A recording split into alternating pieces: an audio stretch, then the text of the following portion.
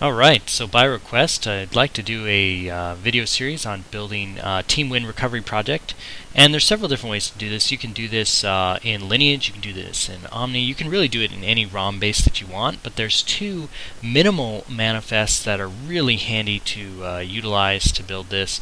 If you want to save some space, but you need to build this, very, very good way to get this done.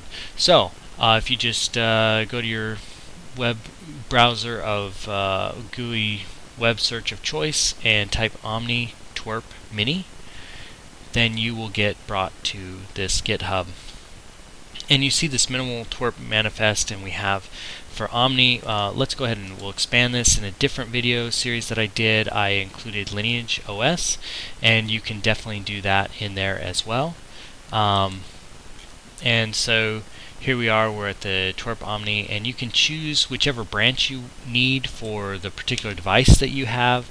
In our case, we're going to be working with the Blue Life 1 X2, and so we're going to just stick with TWRP 6.0, but just be aware that you can do it all the way from 4.4 up to 8.1 here, and so plenty of different options for how to get this done.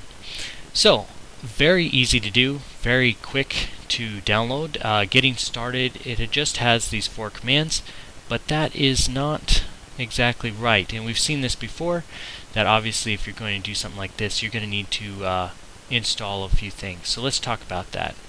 So if you jump over here and web search for Android open source project, you can click on like downloading the source or whatnot, and we'll get here, bring you up to this download the source page.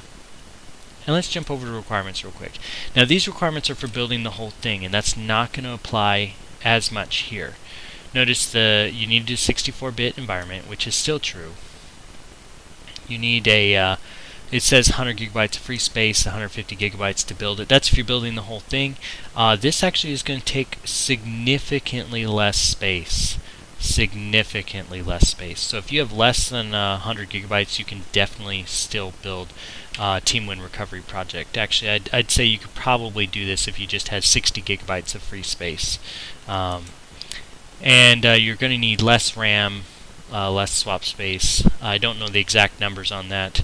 I'm doing this on Ubuntu 14.04, and it works perfectly fine here. You can do this on whatever you want. I'm just saying, if you want to follow along with the video, I recommend 14.04.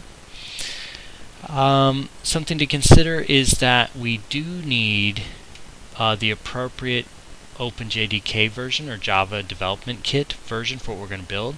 In this case, we're going to do Android 6.0 Marshmallow, and so we need OpenJDK 7. Okay, now this isn't super important for building TWRP because Team Win Recovery Project doesn't have all the Java stuff in there. But you know, if you're going through and you're setting up your build environment, you definitely want to get the right setup. So if you follow this, I guarantee you it will build properly. So we go to establishing a build environment. The first thing that you need to do, if you're on a machine like mine for 14.04, it's telling you to install OpenJDK 8. You don't need to do that because we're doing, in this case, for Marshmallow. But if you were doing for you know, 8.1 or 7.1 and up, Nugget and up, then you would definitely want to follow this. I already have these installed.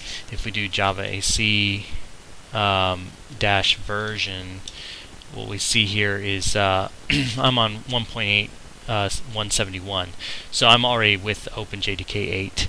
But you can, if you just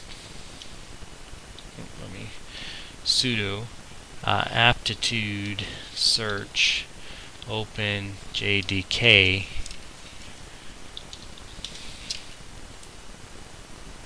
and you'll see that there's several versions available.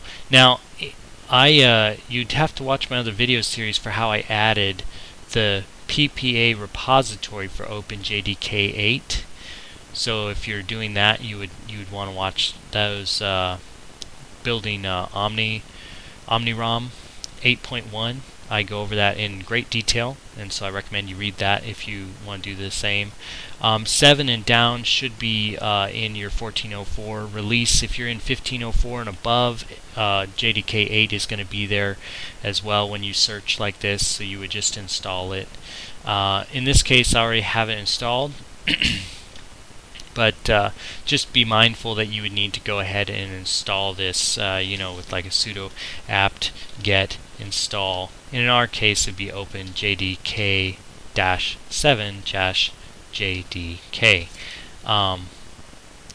If you were doing this for Nugget and up, you would do 8 or whatever the case may be. So you would install your Java, then you would install your required building packages. You can just double click on this line and paste it right in there. Those are already installed on my machine. As it says, that's already the newest version. And then now we can go, we'll need the repo tool. So before we go there, one thing I will show you, if you're building different variants of TeamWin Recovery Project or Android on your machine, you can update your alternatives for configuration for Java to pick which version you want to use. So you can install multiple versions and then pick which one you want. So if you installed OpenJDK 7 and OpenJDK 8 and you're bouncing back and forth and building different things, you can just use this command here to pick one. And in this case, we're going to go back to Java 7. And then also they have the command here for changing your Java C. And again, I can pick number 1 for Java 7. And now, if I try to build anything, I'm going to be using OpenJDK 7 instead of OpenJDK 8. Last thing you need from over here, you'll click on Download the Source, and you need to install the repo tool, which the steps are right here. And we're just going to briefly touch on them. We're going to make a directory in our home directory for bin. Now, if we look, I already have that directory there, bin, right there.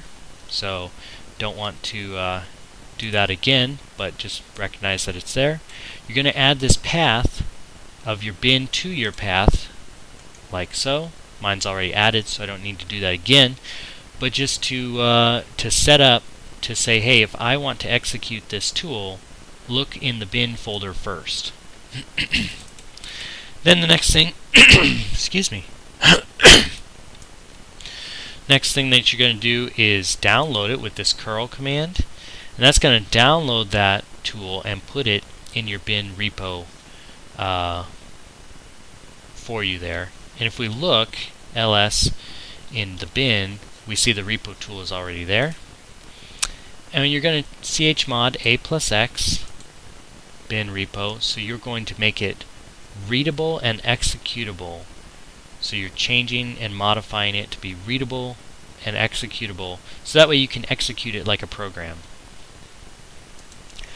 Once you've done that, you are done with the Android open source project. You can go ahead and close that out, and now we're ready to download our source and build.